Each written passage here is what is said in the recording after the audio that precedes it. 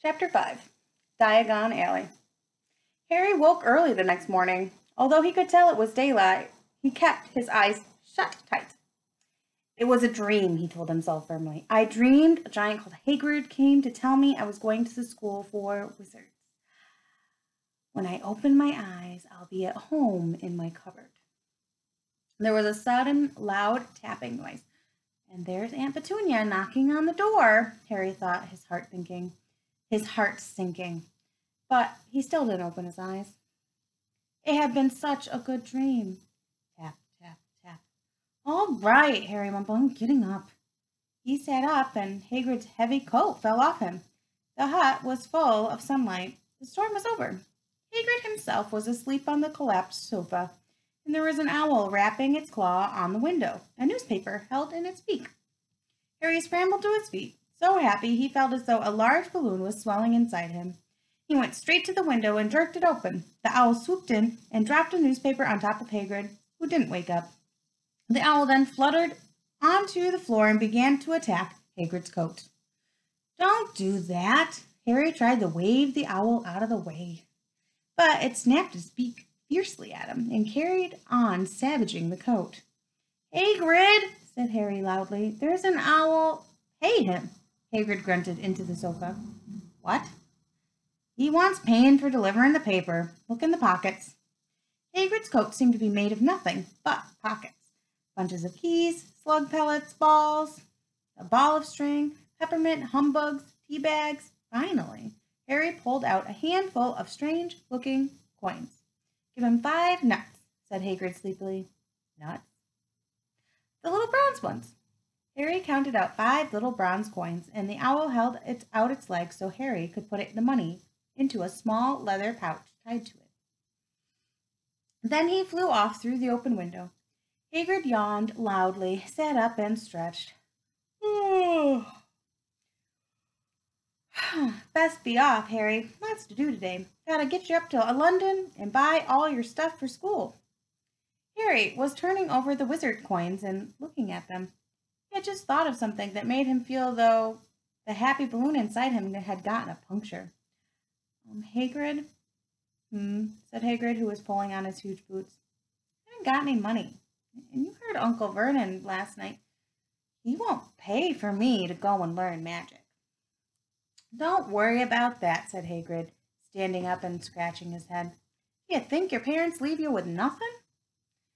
But if their house was destroyed, they didn't keep their gold in their house. Boy, nah, first stop for us is Gringotts, Wizard's Bank. Have a sausage. They're not bad cold. And I wouldn't say no to a bit of your birthday cake either. Wizards have banks? Just one, Gringotts, run by goblins. Harry dropped the bit of sausage he was holding. Goblins? Yeah, so you'd be mad to try and rob it. I'll tell you that. Never mess with goblins, Harry. Gringotts is the safest place in the world for anything you want to keep safe. Except maybe Hogwarts. As a matter of fact, I gotta visit Gringotts anyway. For Dumbledore. Hogwarts business, you know. Hagrid drew himself up proudly. He usually gets me to do important stuff for him. Fetching you, getting things from Gringotts. You know, he can trust me, see?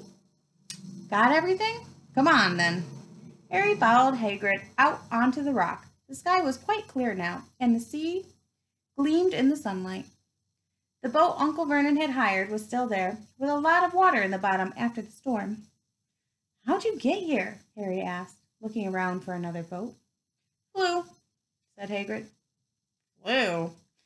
Yeah, but we'll go back in this. Not supposed to use magic now that I gotcha. They settled down in the boat, Harry still staring at Hagrid, trying to imagine him flying. Seems a shame to row, though, said Hagrid, giving Harry another of his sideways looks. If I was to speed things up a bit, you wouldn't mind not mentioning it at Hogwarts. Of course not, said Harry, eager to see more magic. Hagrid pulled out the pink umbrella again, tapped it twice on the side of the boat, and they sped off towards land. Why would you be mad to try and rob Gringotts? Harry asked. Spells, enchantments, said Hagrid, unfolding his newspaper as he spoke. They say there's a dragon guard in the high security vaults. And then you gotta find your way. Gringotts is hundreds of miles under London, see? Deep, deep under the underground. You'd die of hunger trying to get out, even if you did manage to get your hands on something. Harry sat and thought about this while Hagrid read his newspaper, the Daily Prophet. Harry had learned from Uncle Vernon that people liked to be left alone while they did this, but it was very difficult. He'd never had so many questions in his life. Ministry of Magic messing things up as usual, Hagrid muttered, turning a page. There's a Ministry of Magic? Harry asked before he could stop himself. Of course, said Hagrid. They wanted Dumbledore for minister, of course, but he'd never leave Hogwarts. So old Cornelius Fudge got the job. Bungler, if there ever was one. So he pelts Dumbledore with owls every morning asking for advice. But what does the Ministry of Magic do? Well, their main job is to keep it from the Muggles that there's still witches and wizards up and down the country. Why? Blimey, Harry, everyone be wanting magic solutions to their problems. Nah, we're best left alone. At this moment, the boat bumped gently into the harbor wall. Hagrid folded up his newspaper and they clambered up the stone steps onto the street. Passerbys stared a lot at Hagrid as they walked through the little town to the station. Harry could not blame them. Not only was Hagrid twice as tall as anyone else, he kept pointing at perfectly ordinary things like parking meters and saying loudly, "See that, Harry? Things these Muggles dream up, eh?" "Hagrid," said Harry, panting a bit as he ran to keep up. "Did you say there are dragons at Gringotts?" "Well, so they say," said Hagrid. "Crikey, I'd like a dragon." "You'd like one?" "Wanted one ever since I was a kid. Here we go." They had reached the station. There was a train to London in 5 minutes' time. Hagrid, who didn't understand Muggle money, asked, as he called it, gave the bills to Harry so he could buy the tickets. People stared more than ever on the train. Hagrid took up 2 seats and sat knitting what looked like a canary yellow circus tent. "Still got your letter, Harry?" he asked as he counted stitches. Harry took the parchment envelope out of his pocket. "Good," said Hagrid. "There's a list of everything you need." Harry unfolded a second piece of paper he hadn't noticed the night before and read, "Hogwarts School of Witchcraft and Wizardry. Uniform. First-year students will require 3 sets of plain work robes, black. 1 plain pointed hat, black, for day wear. 1 pair of protective gloves, dragon hide or similar. 1 winter cloak, black, silver, with silver fastenings. Please note that all pupils' clothes should carry name tags. Course books. All students should have a copy of each of the following. The Standard Book of Spells, Grade 1, by Miranda Goshawk.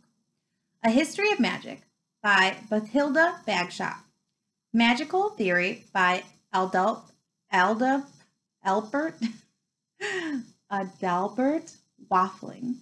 A Beginner's Guide to Transfiguration, by Emeric Switch. 1,000 Magical Herbs and Fungi, by Phililda Spore. Magical Draughts and Potions, by Arceus Jigger. Fantastic Beasts and Where to Find Them, by Newt Scamander. The Dark Forces, A Guide to Self-Protection, by Quentin Trimbley. 1 wand. Other equipment. 1 wand, 1 cauldron, pewter, standard size 2. 1 set of glass or crystal vials. 1 telescope, 1 set of brass scales. Students may also bring an owl or a cat or a toad. Parents are reminded that first years are not allowed to bring their own broomsticks. That's all I'm getting. Can we buy all this in London? Harry wondered aloud. Yeah, if you know where to go, said Hagrid. Harry had never been to London before. Although Hagrid seemed to know where he was going, he was obviously not used to getting there by an ordinary way. He got stuck in the ticket barrier on the underground and complained loudly that the seats were too small and the trains were too slow. "I don't know how Muggles manage without magic," he said as they climbed a broken-down escalator that led up to a bustling road lined with shops. Hagrid was so huge that he parted the crowd easily. All Harry had to do was keep close behind him. They passed bookshops and music stores, hamburger restaurants and cinemas, but nowhere that looked as if they could sell you a magic wand. This was just an ordinary street full of ordinary people. Could there really be piles of wizard gold buried miles beneath them? Were there really shops that sold spellbooks and broomsticks? Might this all not be some huge joke that the Dursleys had cooked up? If Harry hadn't known the Dursleys had no sense of humor, he might have thought so. Yet somehow, even though everything Hagrid had told him so far was unbelievable, Harry couldn't help trusting him. "This is it," said Hagrid, coming to a halt. "The Leaky Cauldron. It's a famous place." It was a tiny, grubby-looking pub. If Hagrid hadn't pointed it out, Harry wouldn't have noticed it was there either. The people hurrying by didn't glance at it. Their eyes slid from the big bookshop on one side to the record shop on the other, as if they couldn't see the Leaky Cauldron at all. In fact, Harry had the most particular feeling that only he and Hagrid could see it. Before he could mention this, Hagrid had steered them inside. For a famous place, it was very dark and shabby. A few old women were sitting in the corner drinking tiny glasses of sherry. One of them was smoking a long pipe. A little man in a top hat was talking to the old bartender, who was quite bald and looking like a toothless walnut. The low buzz of chatter stopped when they walked in. Everyone seemed to know Hagrid. They waved and smiled at him. And the bartender reached for a glass, saying, "The usual, Hagrid?" "Can't, Tom. I'm on Hogwarts business," said Hagrid, clapping his great hand on Harry's shoulder and making Harry's knees buckle. "Good Lord," said the bartender, peering at Harry. Can this be?" The Leaky Cauldron had suddenly gone completely still and silent. "Bless my soul," whispered the old bartender. "Harry Potter. What an honor." He hurried out from behind the bar, rushed towards Harry, and seized his hand, tears in his eyes. "Welcome back, Mr. Potter. Welcome back." Harry didn't know what to say. Everyone was looking at him. The old woman with the pipe was puffing on it without realizing it had gone out. Hagrid was beaming. Then there was a great scraping of chairs, and the next moment Harry found himself shaking hands with everyone in the Leaky Cauldron. "Doris Crockford, Mr. Potter, I can't believe I'm meeting you at last." "So proud, Mr. Potter. I'm so proud. Always wanted to shake your hand. I'm all aflutter." "Delighted, Mr. Potter. Just can't tell you. Dingle's the name. Douglas Dingle." "I've seen you before," said Harry as Douglas Dingle's top hat fell off in his excitement. "You bowed to me once in a shop." "He remembers," cried Douglas Dingle, looking around at everyone. "Did you hear that? He remembers me." Harry shook hands again and again. Doris Crockford kept on coming back for more. A pale young man made his way forward, very nervously. One of his eyes was twitching. "Professor Quirrell," said Hagrid. "Harry, Professor Quirrell will be one of your teachers at Hogwarts." "Potter," stammered Professor Quirrell, grasping Harry's hand. "Can't tell you how pleased I am to meet you." "What sort of magic do you teach, Professor Quirrell?" Defense against the dark arts," muttered Professor Quirrell, as though he'd rather not think about it. Not that you need it, eh, Potter?" He laughed nervously. "You'll be getting all your equipment, I suppose. I've got to pick up a new book of vampires myself." He looked terrified at the very thought. But the others wouldn't let Professor Quirrell keep Harry to himself. It took almost 10 minutes to get away from them all. At last, Hagrid managed to make himself heard over the babble. "Must get on. Lots to buy. Come on, Harry." Doris Crockfield shook Harry's hand one last time, and Hagrid led them through the bar and out into a small walled courtyard, where there was nothing but a trash can and a few weeds. Hagrid grinned at Harry. "Told you, didn't I? Told you was famous.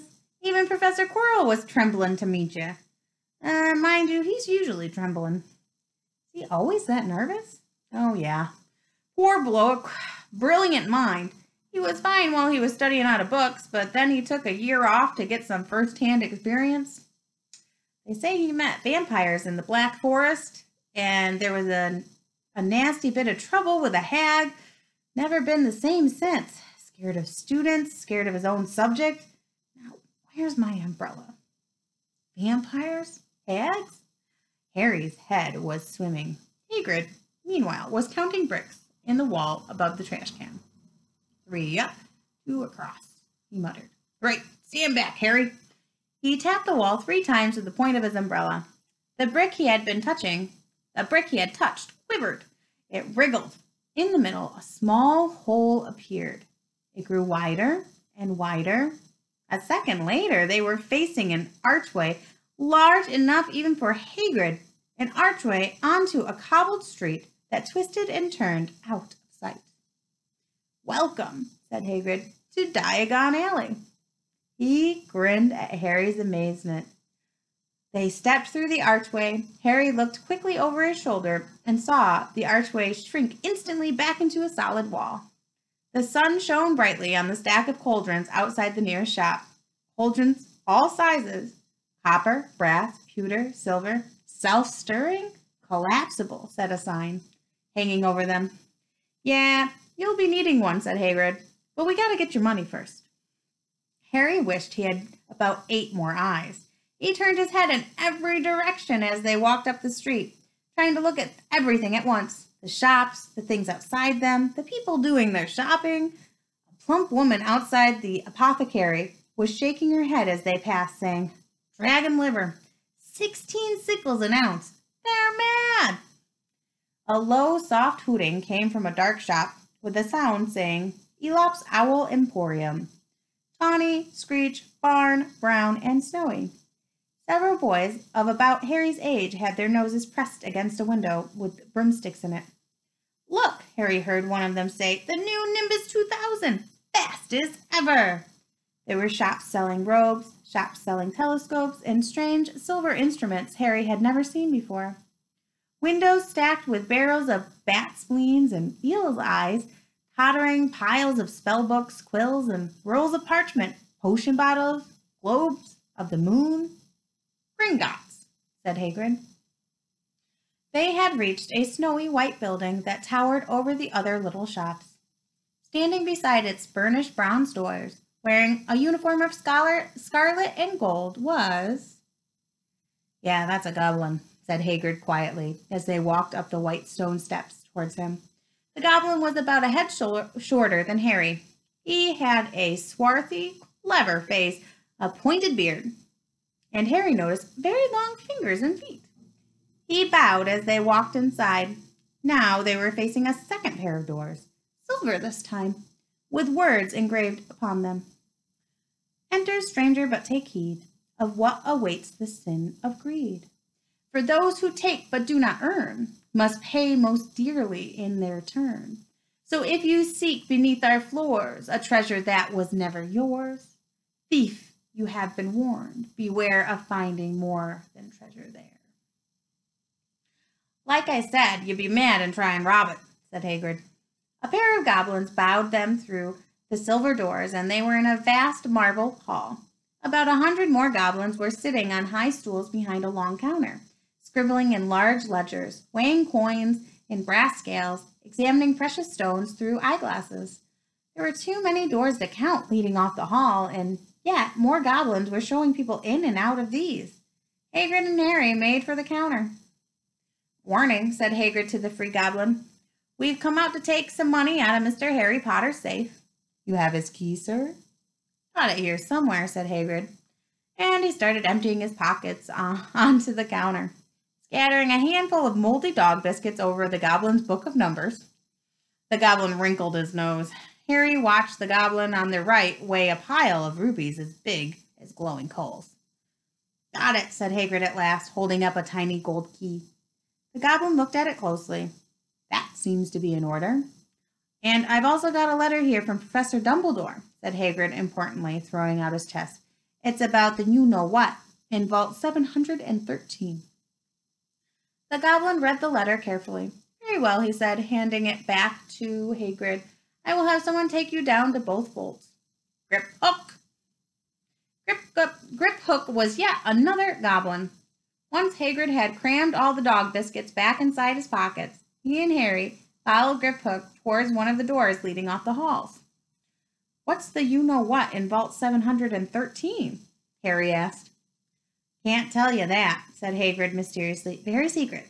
Hogwarts business. Dumbledore's trusted me. More'n my job's worth to tell you that. Grip Hook held the door open for them. Harry, who had expected more marble, was surprised. They were in a narrow stone passage lit with flaming torches. It sloped steeply downward, and there were little railway tracks on the floor. Grip Hook whistled, and a small cart came hurtling up the tracks towards them. They climbed in, Hagrid with some difficulty, and they were off. At first, they just hurtled through a maze of twisting passages. Harry tried to remember left, right, left, middle fork, right, left, but it was impossible. The rattling cart seemed to know its own way because Grip Hook wasn't steering. Harry's eyes stung as the cold air rushed past them, but he kept them wide open. Once he thought he saw a burst of fire at the end of the passage and twisted around to see if it was a dragon. It was too late. They plunged even deeper, passing an underground lake where huge stalactites and stalagmites grew from the ceiling and floor. I never know, Harry called to Hagrid over the noise of the cart. What's the difference between a stalagmite and a stalactite? A stalagmite's got an M in it, said Hagrid, and don't ask me questions right now. I think I'm going to be sick. He did look very green, and when the cart stopped at last beside a small door in the passage wall, Hagrid got out and had to lean against the wall to stop his knees from trembling. Grip Hook unlocked the door. A lot of green smoke came billowing out, and as it cleared, Harry gasped. Inside were mounds of gold coins, columns of silver, heaps of little brown nuts. All yours, smiled Hagrid. All Harry's. It was incredible. The Dursleys couldn't have known about this, or they would have had it from him faster than blinking. How often had they complained how much Harry had cost them to keep? And all the time there had been a small fortune belonging to him, buried deep under London. Hagrid helped Harry pile some of it into a bag. The gold ones are galleons, he explained. 17 silver sickles to a galleon, and 29 nuts to a sickle. It's easy enough, right? That should be enough for a couple of terms. We'll keep the rest safe for you. He turned to Grip Hook. Vault 713 now, please. And can we go a little bit more slowly? One speed only, said Grip Hook. They were going even deeper now, and gathering speed. The air became colder and colder as they hurtled round tight corners. They went rattling over an underground ravine, and Harry leaned over the side to try and see what was down at the dark bottom. But Hagrid groaned and pulled him back by the scruff of his neck. Vault 713 had no keyhole. Stand back, said Grip Hook importantly. He stroked the door gently with one of his long fingers, and it simply melted away. If anyone but a Gringotts goblin tried that, they'd be sucked through the door and trapped in there, said Grip Hook. How often do you check to see if anyone's inside? Harry asked. About once every 10 years, said Grip Hook with a rather nasty grin. Something really extraordinary had to be inside this top security vault, Harry was sure, and he leaned forward eagerly, expecting to see fabulous jewels at the very least. But at first he thought it was empty. Then he noticed a grubby little package wrapped up in brown paper lying on the floor. Hagrid picked it up and tucked it deep inside his coat. Harry longed to know what it was, but knew better than to ask. Come on, back in this infernal cart, and don't talk to me on the way back. It's best if I keep my mouth shut, said Hagrid.